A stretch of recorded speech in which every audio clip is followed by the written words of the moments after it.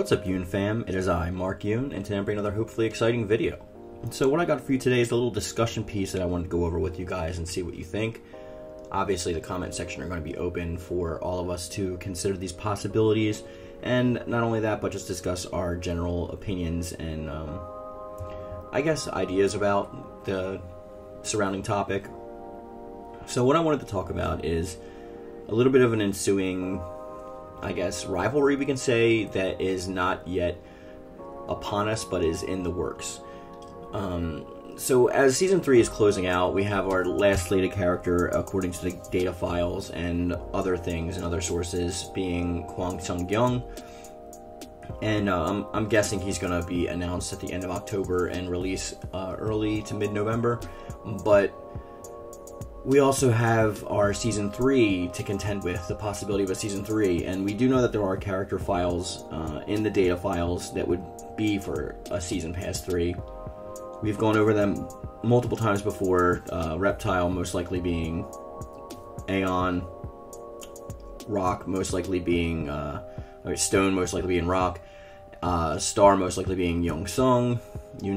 I've heard some people say Algol. I've made multiple videos on that in the past, so I'm not going to over-reiterate myself with that. That's not what this video is about.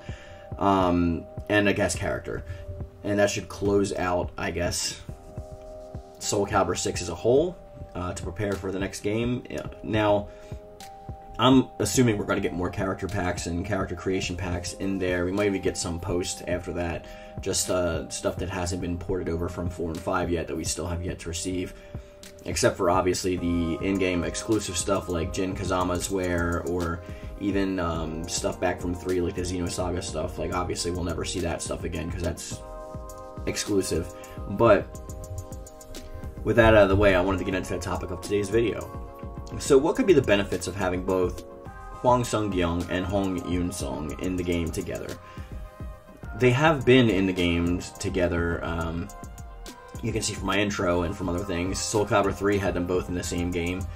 This was mainly in the world release or the arcade release of the game, but you could create him in Soul Calibur 3 in the United States version of the game, the NTSC, but I'm not sure. I think he does actually. There is a version of Soul Calibur, the arcade edition, that was released outside of that on disc that you actually do have Hwang Gyeong in, as well as Hong Yunseong.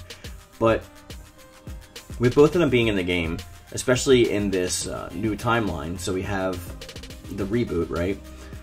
So after we reboot the franchise and everybody's starting over from scratch from their Soul Calibur 1 stories and branching off into a completely new dimension, or direction rather, that is pretty much spearheading the way against Soul Calibur 5, if I'm being honest.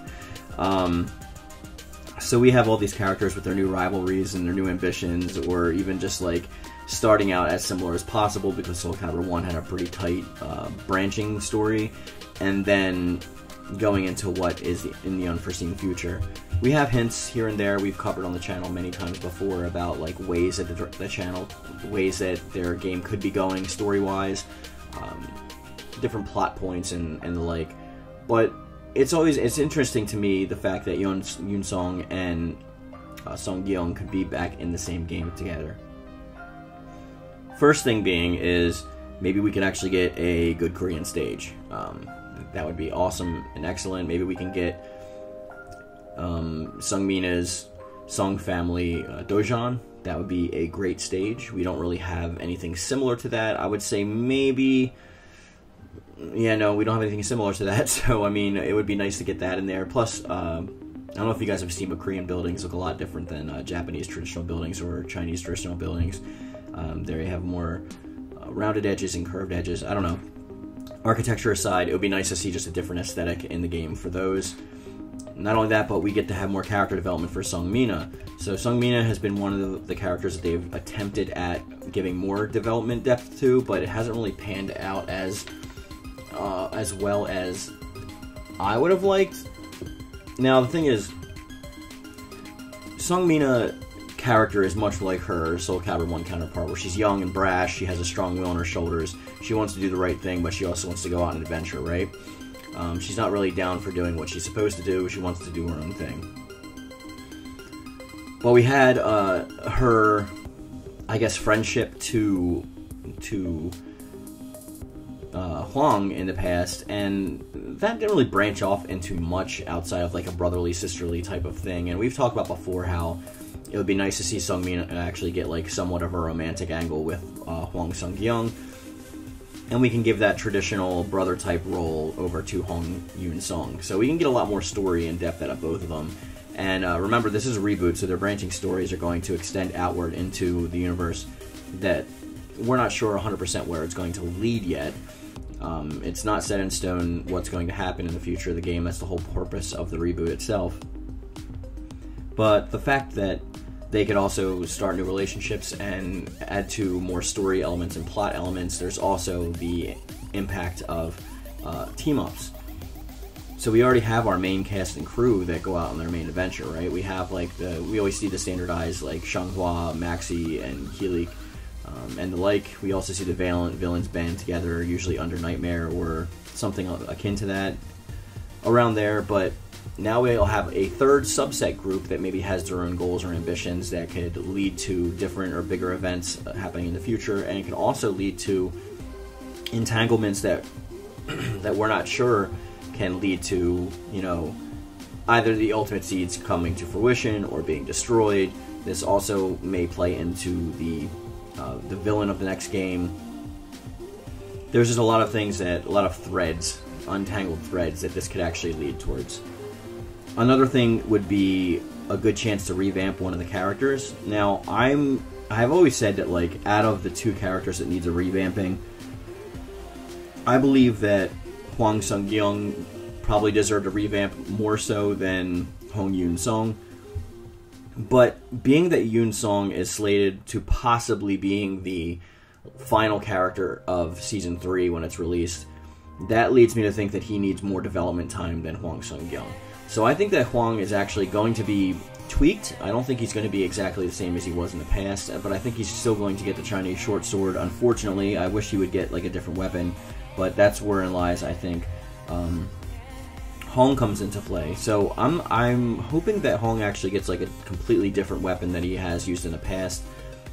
I know he started out as pretty much like a clone of like Hwang, and branched off into his own thing. We know that like Hwang has more of a kick-based Taekyon moveset, and Hwang is more of a sword acrobatics character. But I want to see those delved into further, which obviously they will.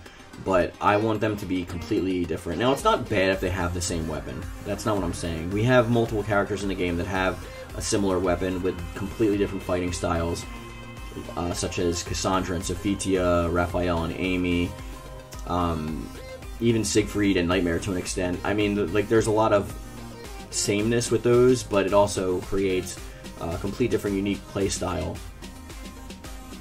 Obviously, it'll give us a chance to like have I guess a more grounded moveset when it comes to the actual martial arts themselves, because we have seen them implement them in both of the characters before. So seeing that we would go back, branching from brand new character standpoints, it would be awesome if we can actually implement more Taekyon into Hwang's moveset, and maybe give us more of a grappling style for Yunseong. Combined his sword techniques, you know, with grapples and throws, and it would acrobatics like flips and stuff, and it'll make him a lot more of a character where you can go kick heavy with Hwang or strike heavy. I think that would actually lead to more immersive and intense gameplay, especially amongst the two, and we can rekindle their rivalry. Maybe we even have a love triangle situation where Yunseong and Sung-gyeong are both vying for the attention and affections of Sung-mina, and you know, we have this kind of rivalry biting in the works that actually may lead to one of them going astray and turning evil, even perhaps. There's so many different possibilities they can go with both of the characters being implemented into the game. So, I don't know, there's just like, it's hard to talk off the cuff about this kind of stuff when we don't have any idea of where the branches are leading. Like, obviously, if we play Libra of Souls, there's a lot of implications that are involved there, and a lot of story threads that are pointing towards certain directions. But when it comes to the Korean characters in the game, there's not really a thing there yet. Sung-mina is pretty much just like brash and adventurous, and she saves some of the heroes in Libra. She interacts with your character.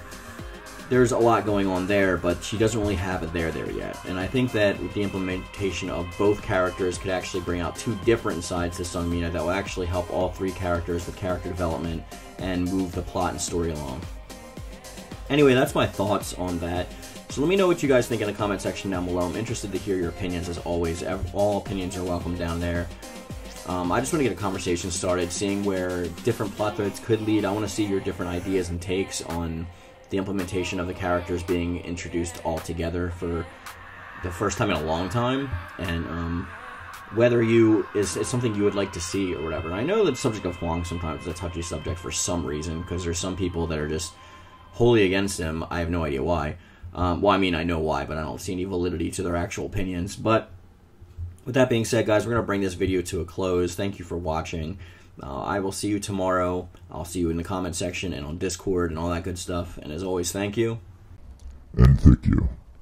Hey, what's up, guys? Have you always wanted some sweet Mark Yoon merch? Maybe a thick U shirt, maybe a shirt from Squirt, maybe my pretty face with my logo all over your body, or a throw pillow, or blanket, or anything? Well, you're in luck, because I just launched my merch store, and it is going to be available on Redbubble, and you will find a link to it in my description box down below. It's got a lot of quality content and a lot of good stuff for you to pick up, so you can show your support for the channel and just rep Mark Yoon.